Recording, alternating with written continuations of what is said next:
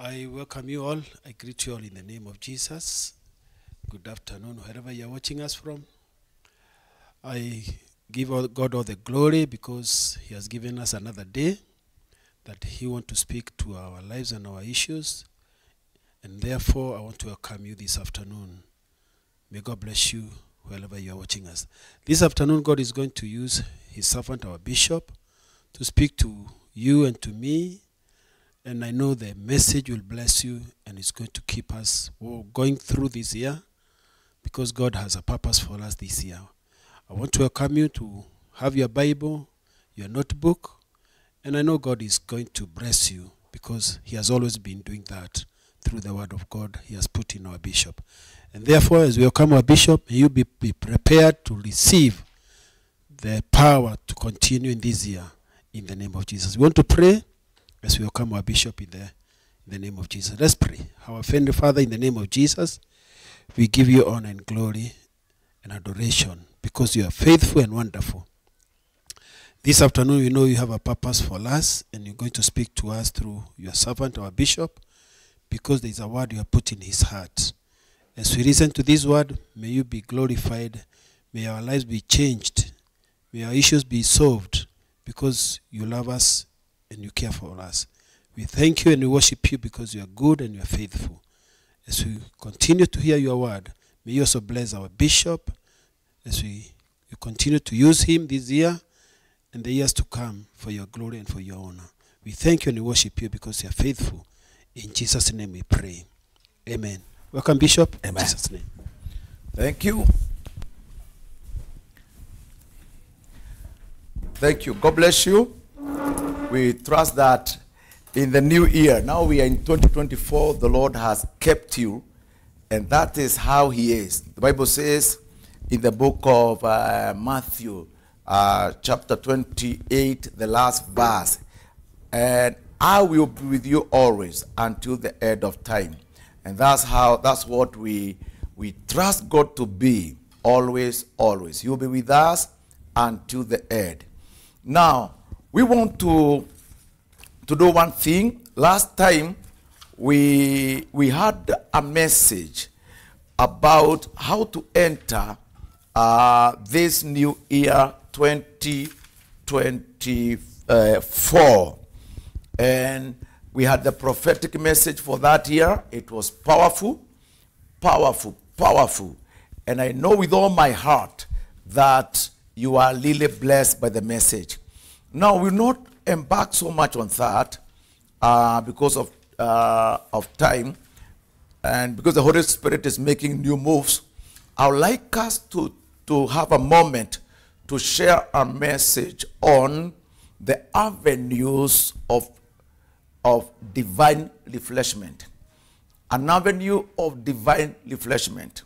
We are talking about avenues of divine refreshment.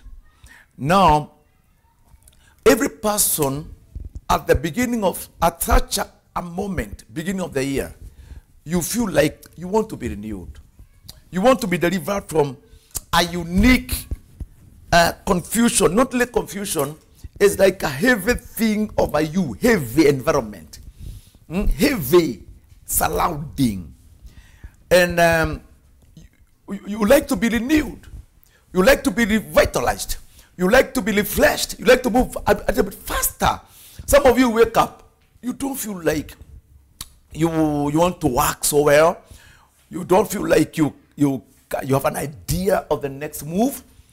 You don't feel like your business has, has market, has space. You don't feel renewed. But I want to tell you the truth. You need avenues of divine refreshment. Because the Bible talks about days of refreshment, a season of refreshment drawn from the throne of God. How do we handle this? By the grace of God. One, we need to have a clear way for our God, a very clear way for our God, the God we serve. We need to have a very clear way for our God. One, we need to wait upon God until our strength is renewed. Wait upon God until our strength is renewed. Let's read some scriptures. Let's go to the book of Psalms. Psalms chapter 27 verse 14. 27 verse 14. Wait on the Lord. Be of good courage, and he shall strengthen your heart.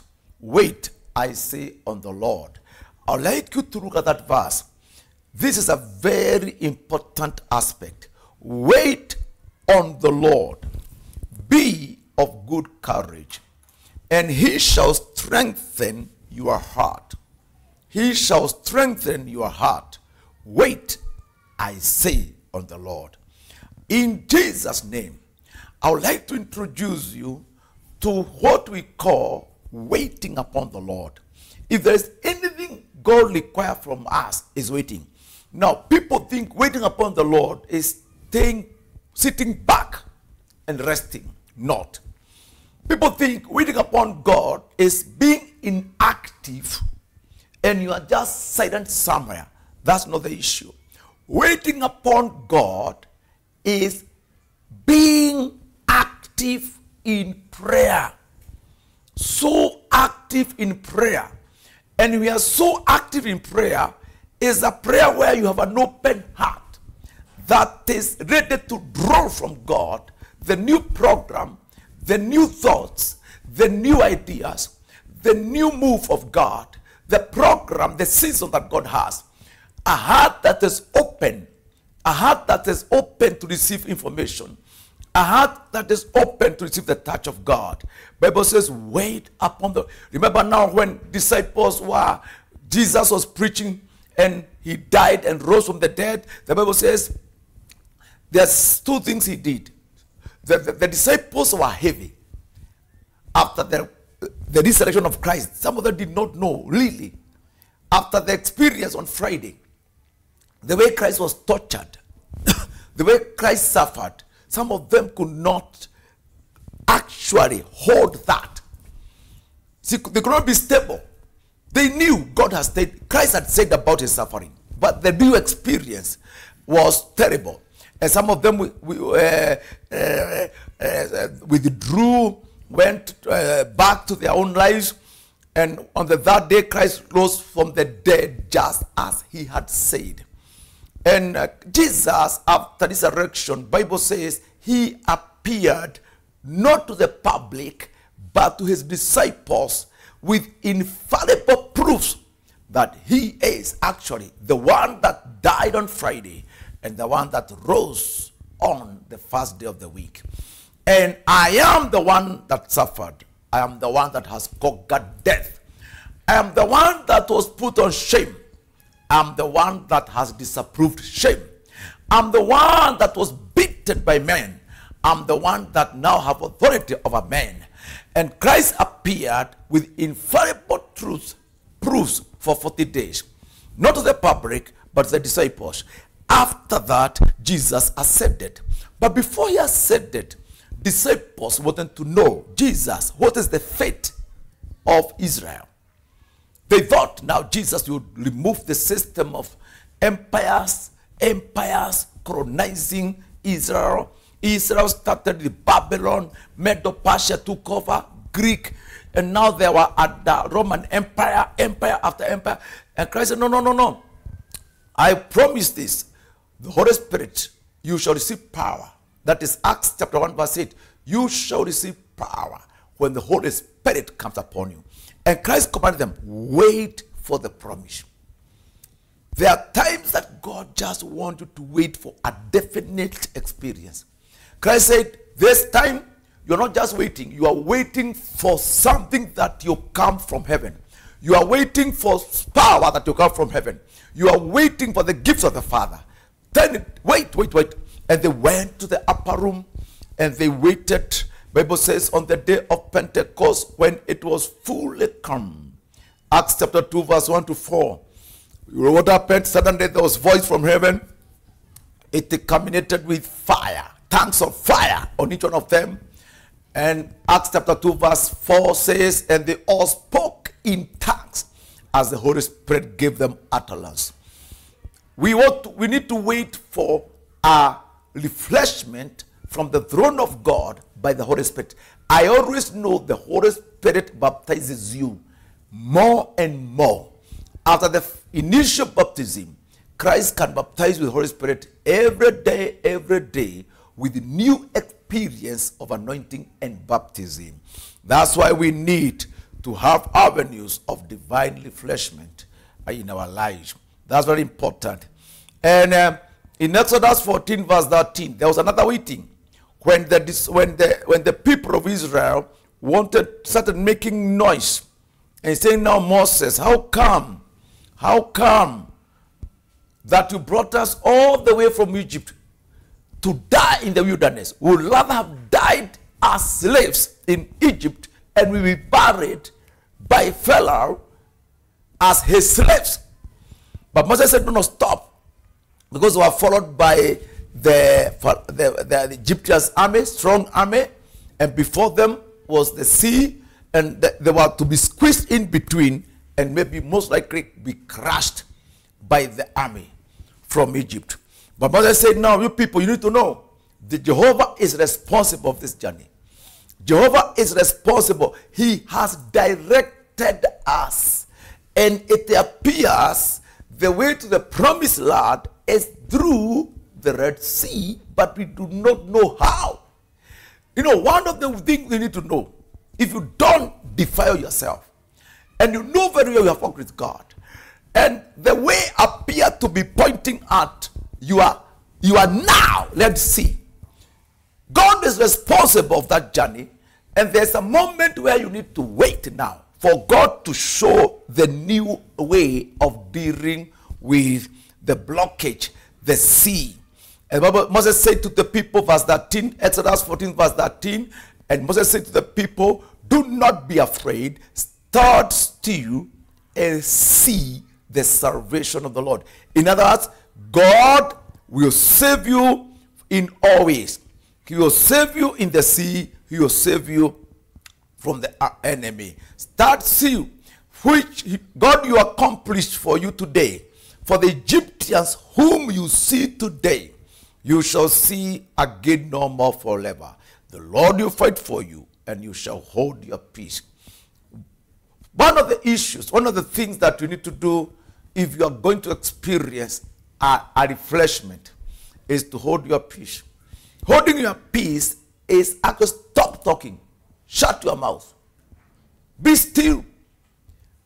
Give a moment whereby right there, right in that area, you are silent and you are still enough to be able to see the salvation of God. And God did a miracle and they closed over. That's very, very important. By the grace of the God, we need to understand the will of God in the scriptures. The Lord is so kind to us. In Job chapter 14 verse 14, that is Job chapter 14 verse 14. Trusting that. Job chapter 14. Let's see.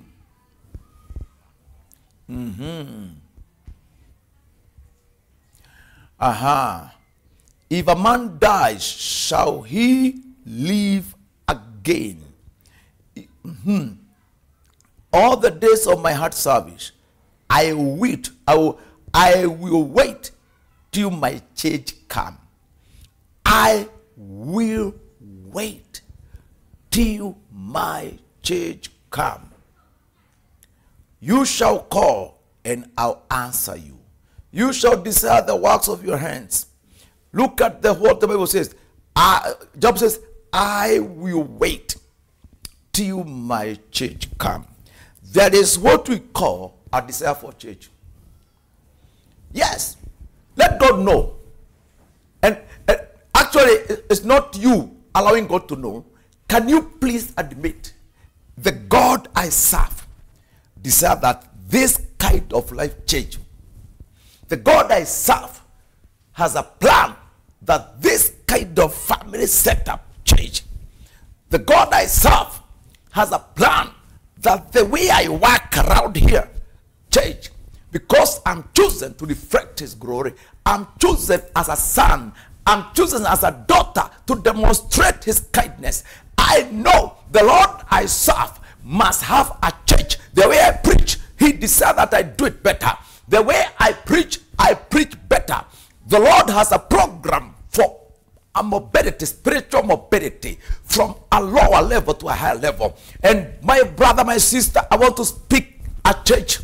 Yes, we are about divine avenue. Yes, of refreshment. God has avenues for refreshment, whereby that business you are doing tomorrow, it shall be great. The marriage you are practicing now, God, you like to do some rejuvenation and renewal.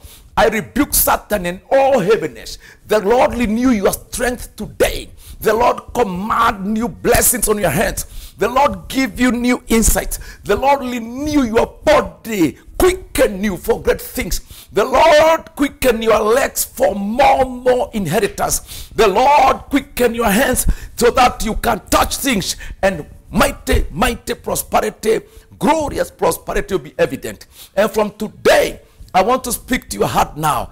It is day for refreshment. God wants to give you joy, renewal. God wants to give you testimony of his grace. God wants to teach you new things. God wants you to call people and tell them this is what my God can do. And I believe God will bless you from today. And now, in the name of Jesus, as you wait upon God now, and you stop thinking evil, stop talking about failure, let your might and your heart and your tongue agree with God.